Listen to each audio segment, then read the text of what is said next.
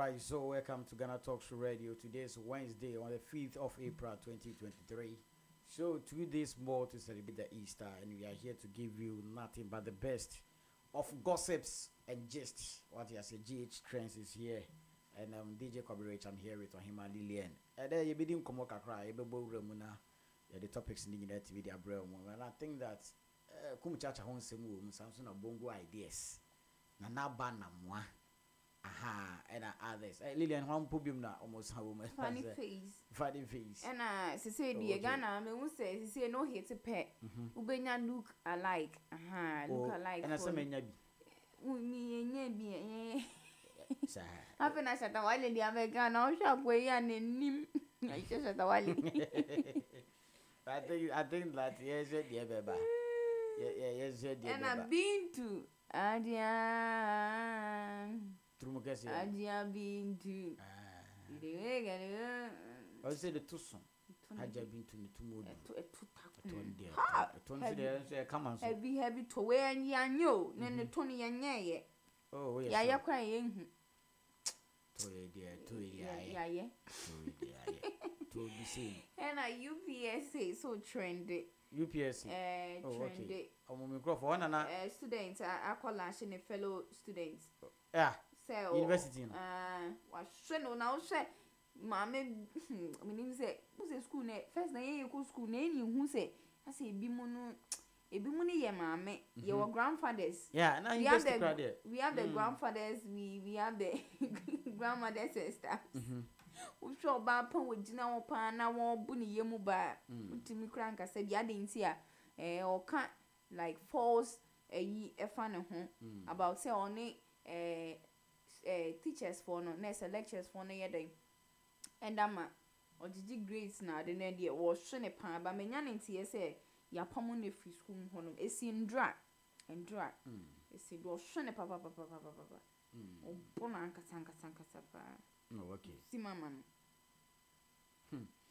all right so easy but we are still on it and I mean yeah, heard the Becoso. Now, Amangua, yes, I seem free a year, Kumchacha. Kumchacha, no. I said, or a celebrity pastor. Oh, yeah. A banner software, that's on Wajiti Power. We didn't much chance. Oh, we didn't much check. Say, the last time I said 31st, no. Okay. And almost you. Now, Kumchacha, 31st, they do now. I saw your danger was or say, what dear, Yanko Pancasa. Oh, no, Cotamali. Yango Pangajane say, Uncle. Then show was in quiet 31st war, sign no pandy, whom coconut by no nim. When who message ye. Kumchacha bacope. Okay. The dawn. Kumchacha. The general overseer. Now so indeed is Kumchacha so any dear minimum beans. Kumchacha so deep party. I'm quite bedding. Okay. But meet me, I should share the amity for near the idea. Okay. Now, Kumchacha, before that, and I may share, sorry, the dinner. Sir, or say it be a nyatrum. It be a nyatrum. I saw for be a nyatrum. Top pastors, no, like top pastors, no more. My Gidino, I Yankee yet see a monka. Senka be cause wa Ghana hand, saying can co ye no. Come my back count once, oh, wait, dear, chia. Nanki ye say Yankee yano almost sure because of what visa. All because of visa. The Vicenti. Omo parties yen tomb. Le in gay engine tomb. Now so for say or Bible mu say maybe beba a chiwade. What you say? A chiwade. Intinonka a beya. So for the Brabant, no more casa. Because religion, a year Ghana, how about your 3 major religions? We have the Christianity, we have the Muslims, and we also have the traditional one. And all these 3, a year gayism and the lesbianism as an abomination. Nobody accept it. What you say. So I don't understand the reason why they can't come out and then make a complaint. I mean, tell the public that no, we all should not accept this thing. Yeah. It seems they are all quiet, but they rather prophesize on unnecessary things. And they met you, Can't be bow. Ube kwa bruchi. Sa kum chacha say top pastors no almost sure because of this. Because Uba Bontin now be kasa. If you come out and then you voice out na say be a do time say be a wo call ube too kwine. Unya call US embassy ho na yem farmer because waka say tia say lesbian ni gay nye. Nti wanga say yem farmer nti enu nti also no kum chacha de ono waji nanim but top pastors no mu sure because of what visa. Okay. Visa o. Ayi be wudi nke no. Eni nke ye beka anu atum. And I only say Ghana has to say the pastors no like top pastors or mama GD no. Abro so 1 month be wokwa abroji. Eko gine ni kakra. Eko experience weather no kakra. Won say Ghana ha na ye hye.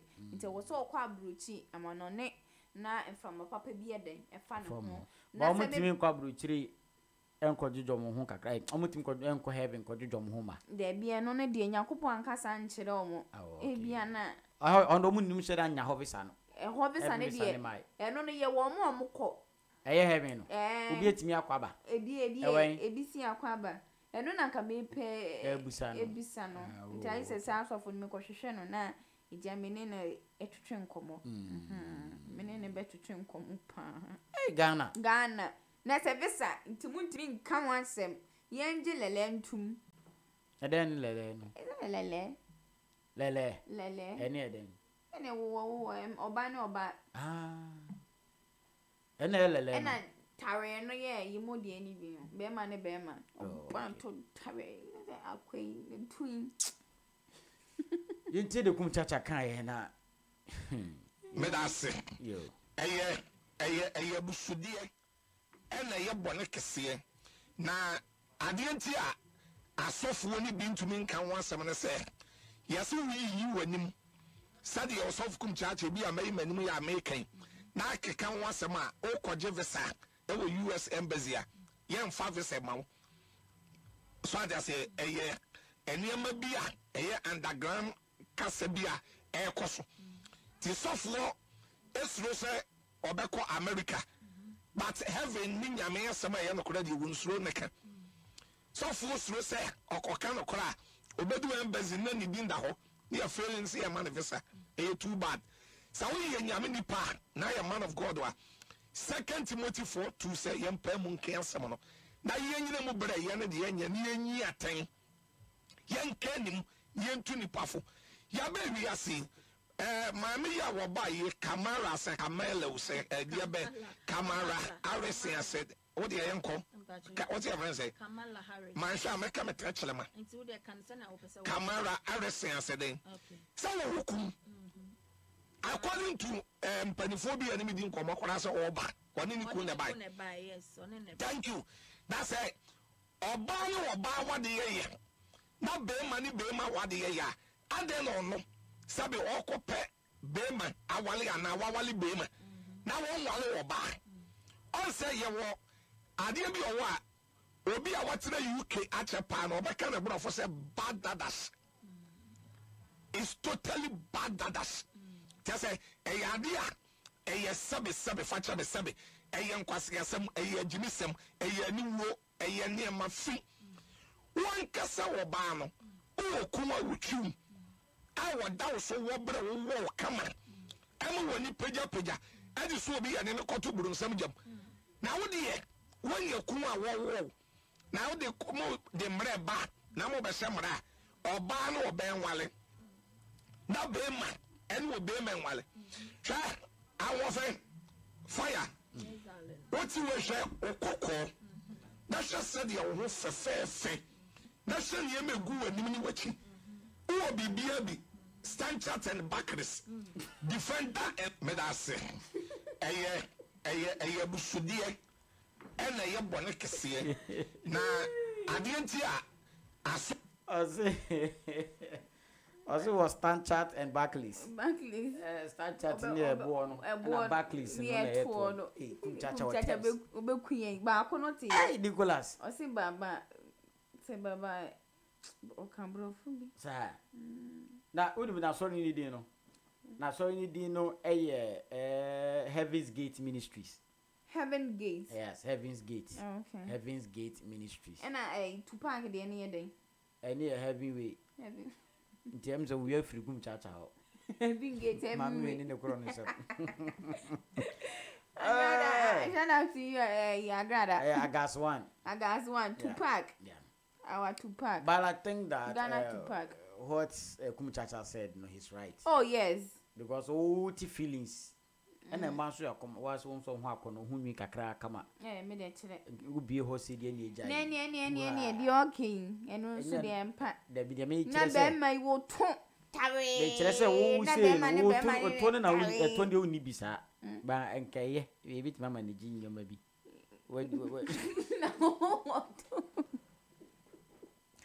No, paper family, I appear yet to wait. But Ghana for appear yet to wait. Now, they told the day they did tell me. Say by way. Yes, you want a bear man, quite that. Would you bear my yaman and your mom wrestling for you be near you by come or say on fire or tone? Never appear yet. A woman who go. Una manette to yes, some cranny. Now, that means then pioneer. No banner. Oh, but what didn't kunabo? I think so, Moyale. And let me tell you the truth. This is what I think. These people has already destroyed Africa. Oh yeah. And they are planning to do it more. Because firstly, they change our culture. The way we think. Yes, they change everything about us. Oh. And now they are using money to even to destroy everything. What is left with us? Yeah. So you'll be in your house and your daughter or your son will bring.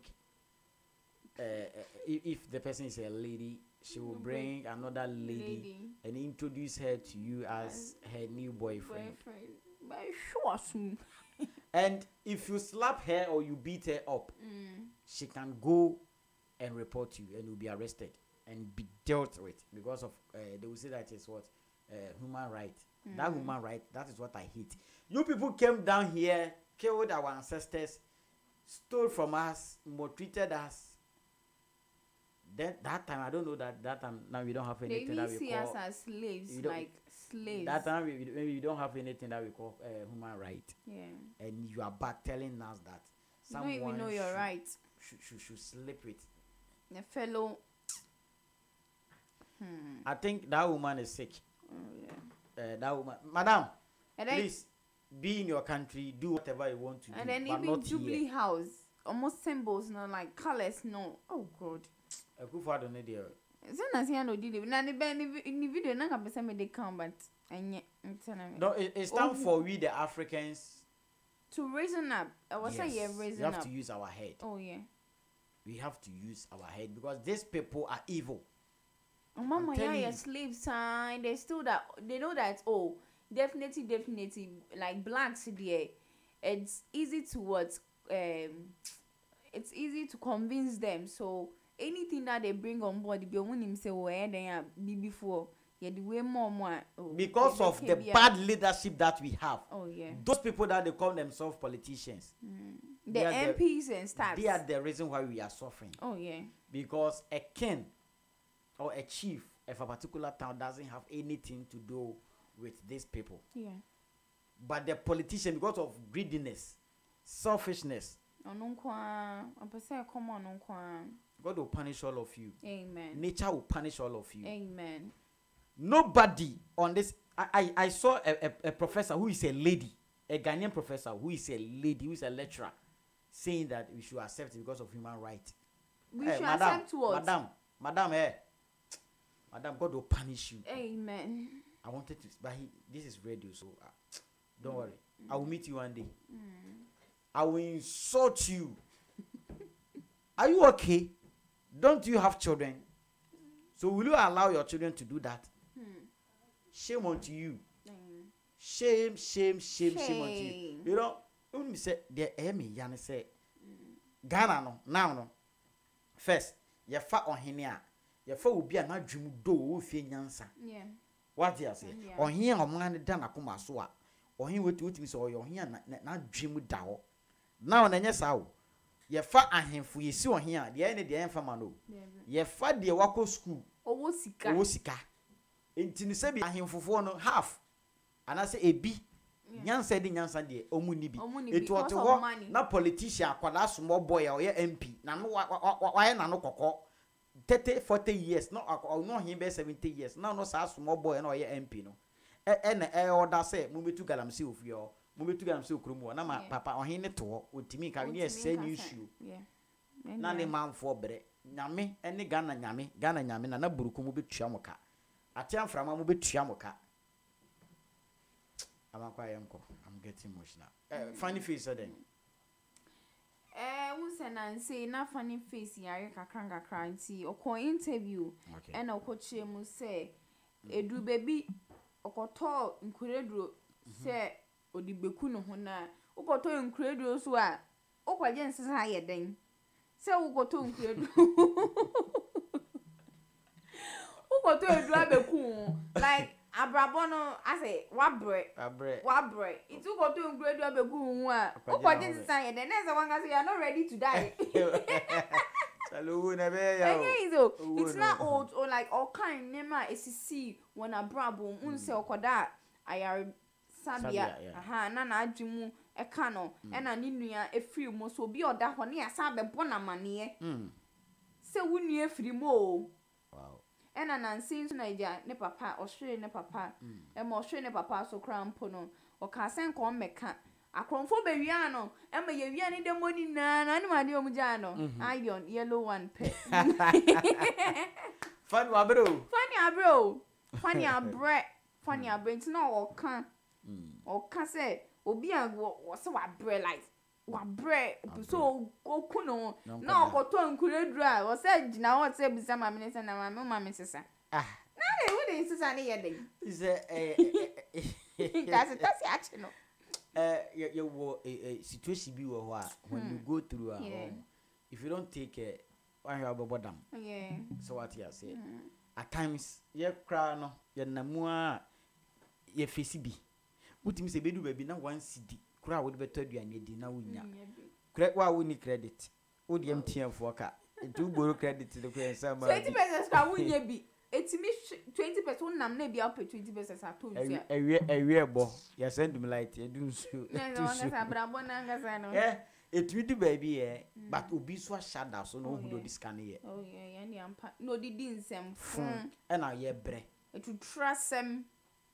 So at times uwu na ukọ na asan ene ye be bu ukọ na be odan kra na u pese u na ukoto nkrodu a u say business no issue next one they are not ready to die it's your kind because of say bia na life we no bia you are thinking of giving up in this life I will say we tie the kind because gwabre obi akonfo ti mi beria na meka na ayon ni akonfo so mi udi for pon too much Omresa 2 fees 200 funny fees omresa masa man for bro yeah so no sam se kotu no picture that fee the manager na is a picture we check the picture that they check the manager no try no kotu bi awabo where do I picture you what drip we wabre ko ikaneshi overhead na se obi da ho on say ukanso overhead no nen eda 9 VB ama pitu white bi ase eyi bi da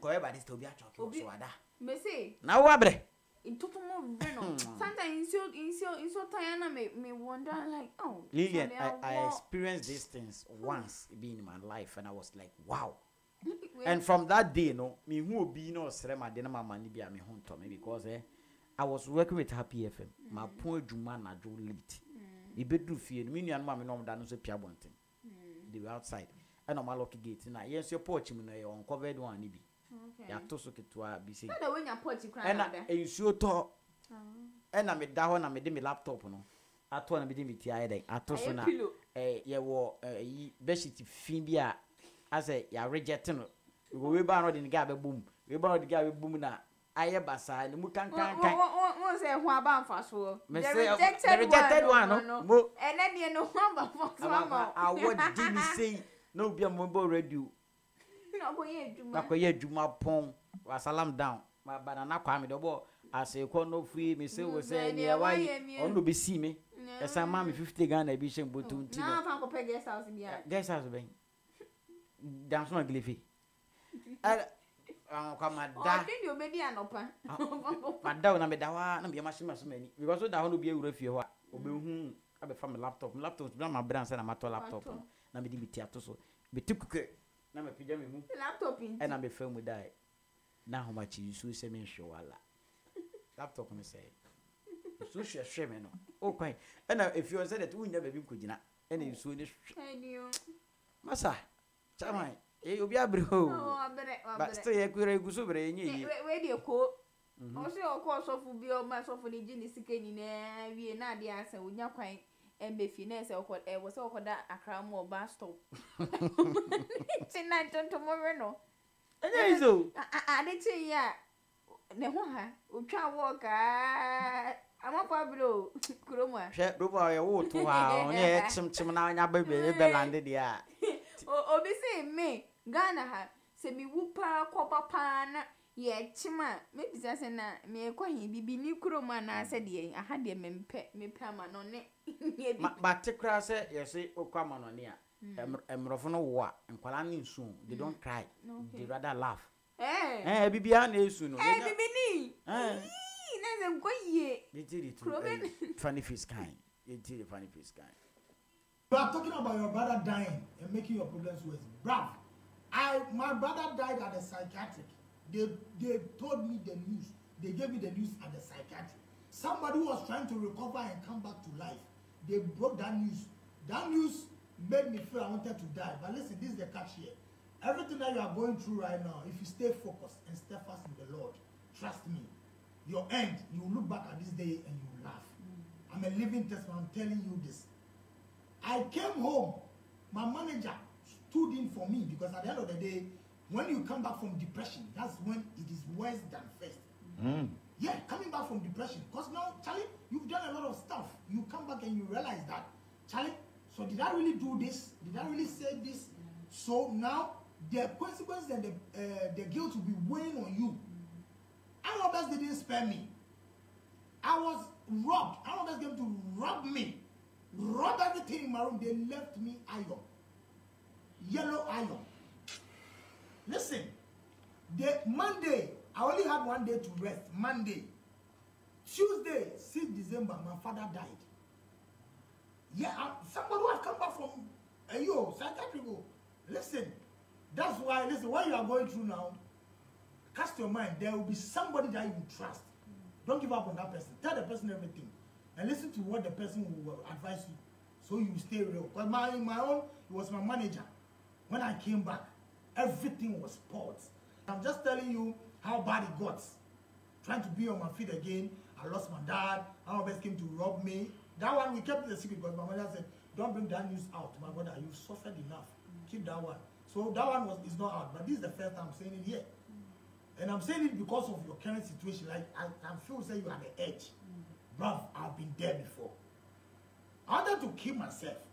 Went to buy rat poison. It was when I wanted to take change. That's when I knew I was not ready to die. Because if you want to die, why are you waiting for change? Bruv, I'm talking to you like a brother who knows what you are going through. Don't do it. Don't do it. Because you regret at Awodome. You will regret it, but you can't come back. Please, don't do it. Don't do it. If you don't remember anything, remember Funny Face from Choco Trotro. Remember Funny Face from Cow and Chip. Remember Funny Face from Kaswa Trotro. How happy he made you, everything that you went through.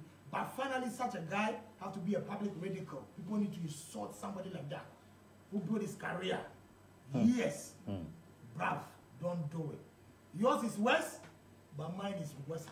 So don't do it. Don't do it. Yeah, don't do it. Listen. Abangwa. Iron.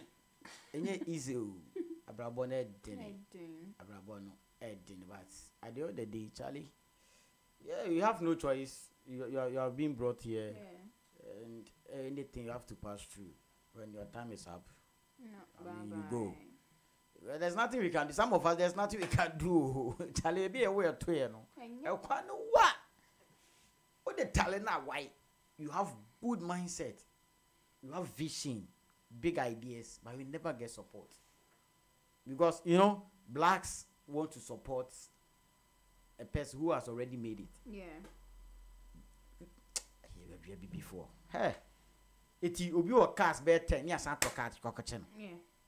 What you say? Escaphonia year, escaphonia eba. I was say Ghana has say, "Udi emfa sorry nye for example." You mami bisa question me. What do we? What you kunya so akwa sorry. Sorry na ni say we on ko but me bisa question. On fanya hwe. Matia say wakwa sorry o.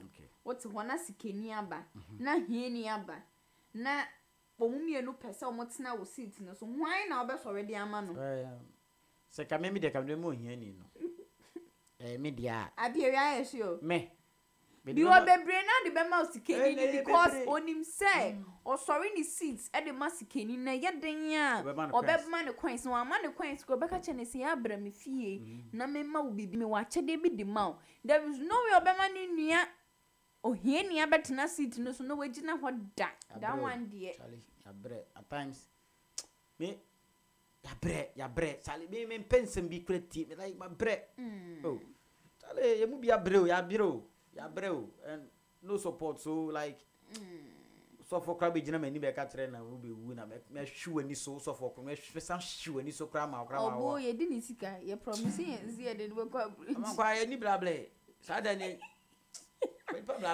fast any pie any all night any pie any asofo give me deal ene me ka secret denti abi wi am pass of phone na asem ni na ne se o de no school fees come asofo so to kai mo ene mo na mo de na mo no mo asofo no mo abi ya awanka se ampa oh ya ma bro ya dim sika o akom ne chile o dim sika pa me ka see ni ada ho ni de pepa idi ya ye ninti ye mo mundi ye sika mo dem babere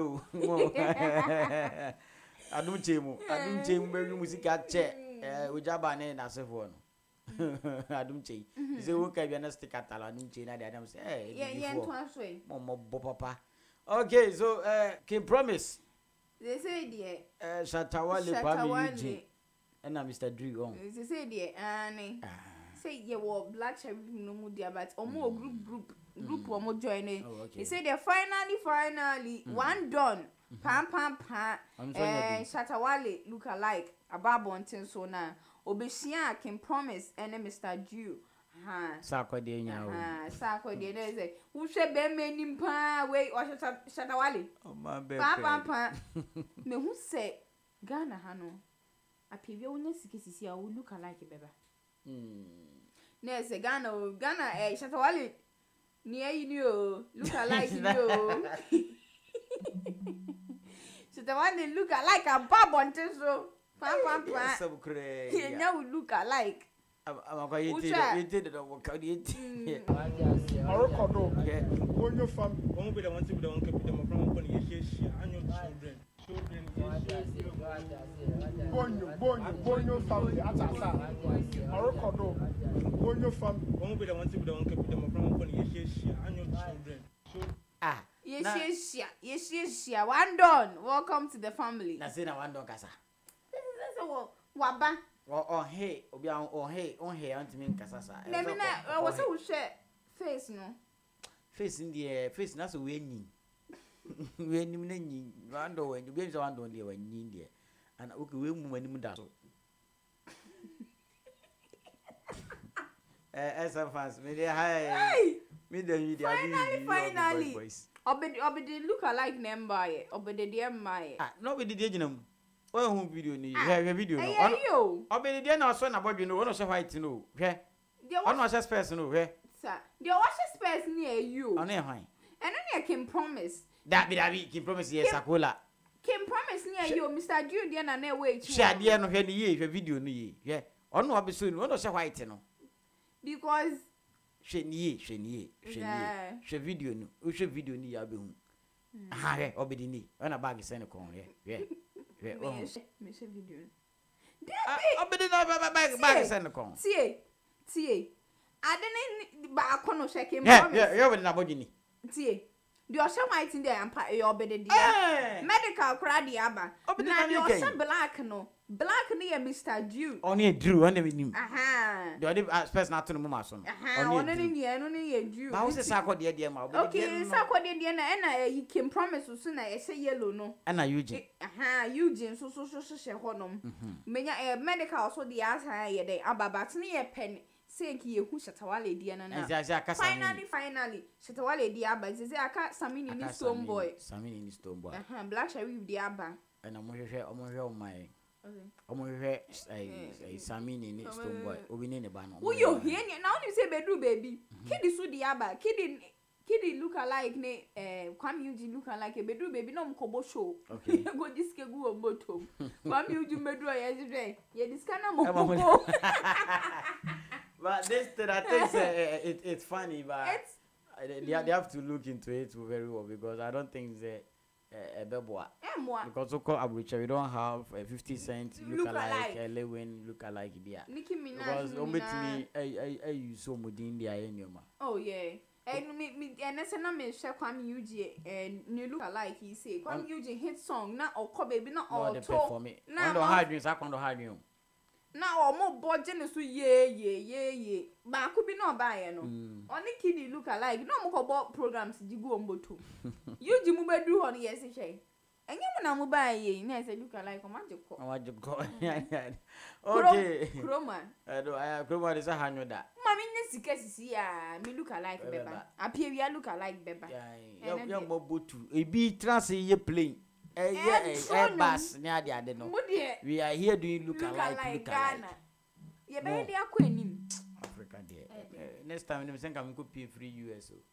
Okay. And I am running my high. Yeah, but my bad. I just said, yes, can be a woman. Now maybe a mampenny. The bear mampenny. Mean far drink the Kutam Siciano. Means I'm family next life. Mamma Kofa Subahu from Musicandian pet fufro. Me pesikeni a me Jessica beko school akese akese ne mumunum adwen kro yansan wura metrim se na be ya taatema na me woma ehumọ brofo no enfiri ho na me konya sikafo we bi adwen ni bidia na se me koya na mba bukadaya ade all right so Hajia Bintu eto ni hips ono to na hips only to boy hips and or 20 hips no 20 hips ni na because so try ne hips a wo bi eto no na to na yes yini bio ayes say ni enye de ate egu oni a budangwation and regional ayes say obi we say pu a budangwation bisa na ono no Hajia Bintu no sena na ne to na nti say you na nti say tamashata wale discover no na ne to nti say na ejinem hwe nyana yedi be hu no na ejinem but as time goes on increase who's a wo nyini say o 24 years nti bi bem we so say bi na ebe mu ana say yaye eni ande ono a ri ahwefo nhwe na mamu njaade to ni hips e no say ayeden okwa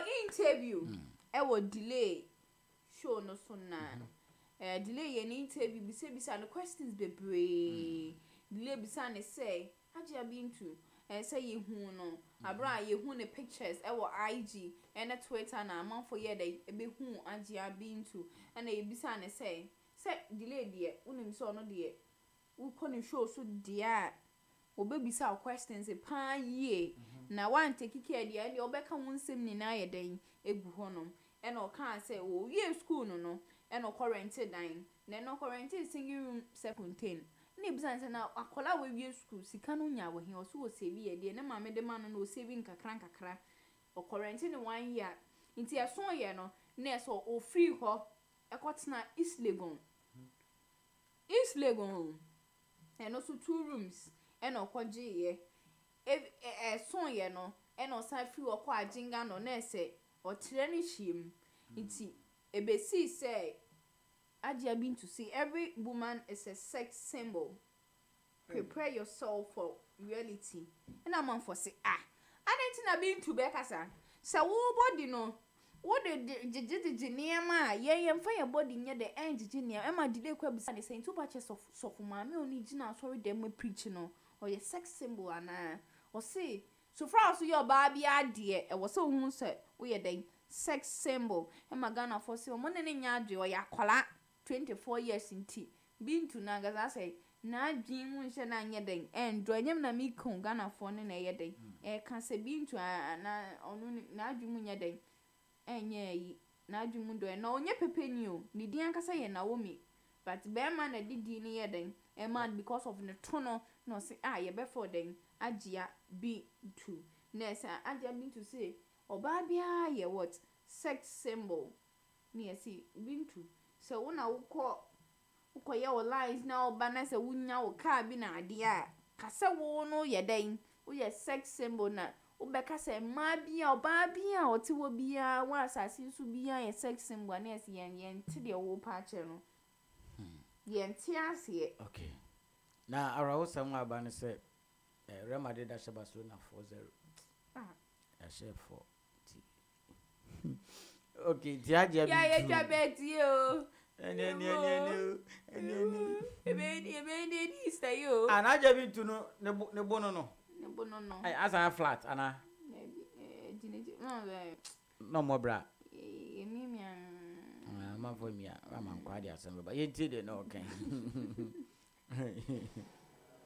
oba bia ye sex symbol sa osofu ma me bi gina ha o ye sex symbol oba no osofu ma me bi gina ha osofu ma so far as Oyo ye preacher she's a sex symbol is that what you're trying to tell me? No, what I'm trying to say is so far as Oyo banko ade you should also cycle wide and say Oyo sex symbol. I mean oba bia ye sex symbol okay oba bia ye sex symbol sa osofu ma me bi gina ha o ye sex symbol oba no osofu ma me bi gina ha osofu ma so far as na so for me do nyini pa dile so te bia so timbu sansamfo nen sanfo do bi say unim say ene delay started delay show ene na winya 15 good years okay you mani trinkwa you mani trinkwa ya de ogina mache de Lawrence from Paul Manson but that's what timekunyem okoko sek okoko senior high school dey sheda nye papa bia sa but adom bi na adom ma do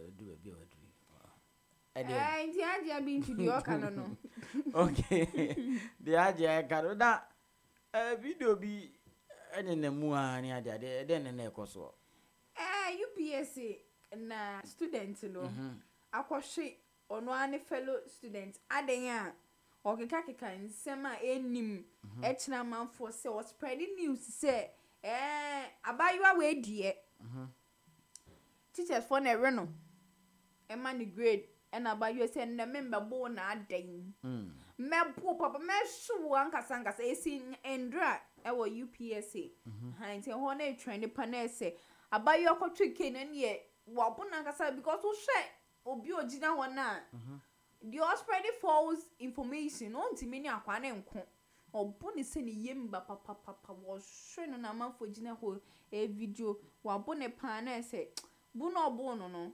ankoyie kra menam so masese no girl no yapamo no okay so obi kra ka se oni teachers for kra da no mama on marks and as grades na ye den forget here wabone ze de minim wakote na fie ho no obekwakoto a the school so ye yi we dipan so de na se ba bayo ba na wo ko we ni man wabone papa yeah UPSC there minimum because when na Accra College of Education e wo mo top one mo so mo down ti ye be exams bia ho na me kusua de mine no go to mine etimi kwa me kofi safwa ene abochi etimi kwa shawa na ni pedin kofi safwa na abochi kwa mi abochi ni kofi safwa teacher for no kwa mi abochi sa so kwa mi abochi na say pepe ni da bi no oya igbi na me ni bebe ko fa abochi no that's not catch say abochire say then na man for abochi am say abochi kwa mi dai abochi ya ada kofi safwa do oya santini okay on dey santini na ho na ne ya me tu betwom me so aho ansan wa ku school wo ba me so ansan mama metena ne ncha ku school da na me koda use technically just said other boarding school ya as yet nyina twa wo na as president ni chimi ku twa bi wachiro ho and as a president in the chimney. Now, no could to be a beer when could to be at one. I'm Thomas Evan, I'm away. Send a baby no more. Stay at chimney. Hey, bro, I'm going, bro. I never come to Atraku. I never dare. It's UPS. Oh, okay. Hey.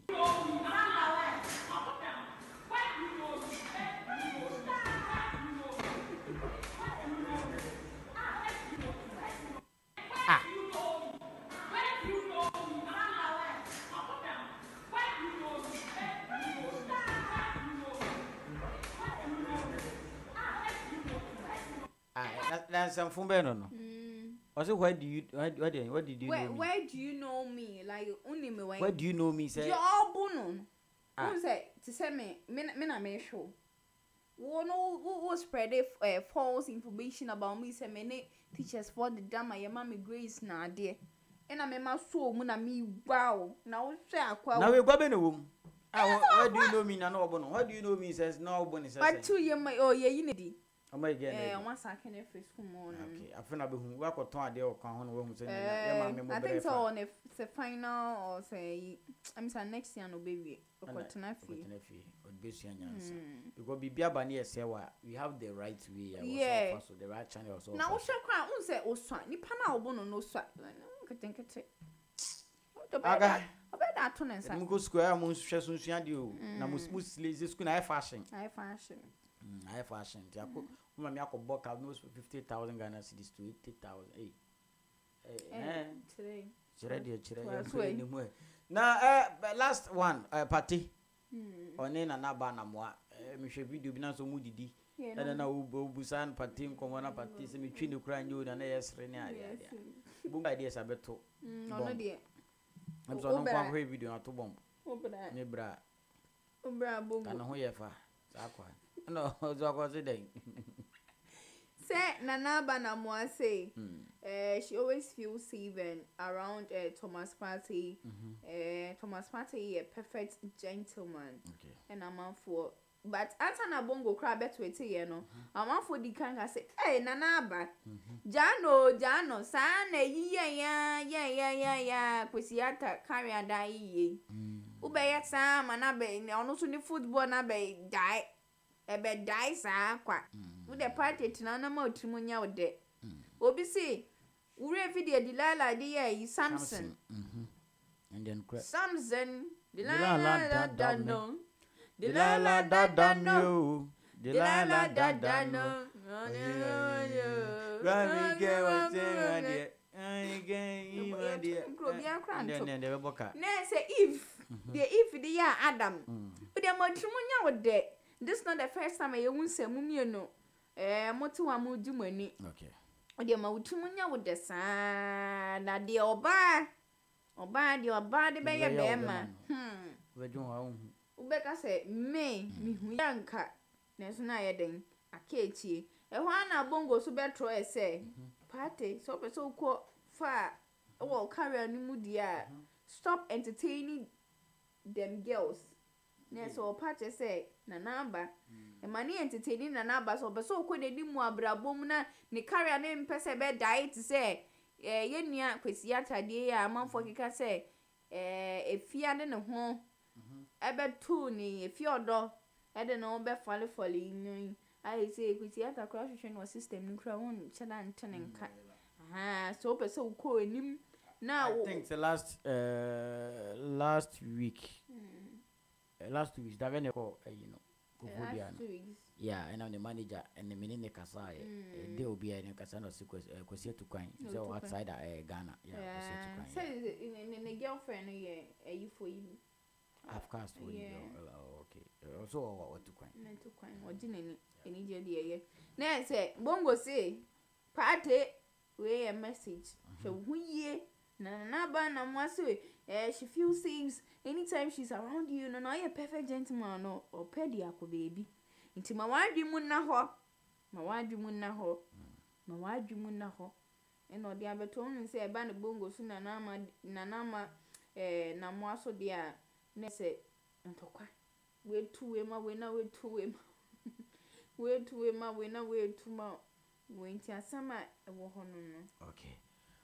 All right, 80. I think the post is here. Say hello, Thomas Partey. If you want to go very far in your career, stop entertaining them girls. She's only hovering around you because of who you are. You've become now.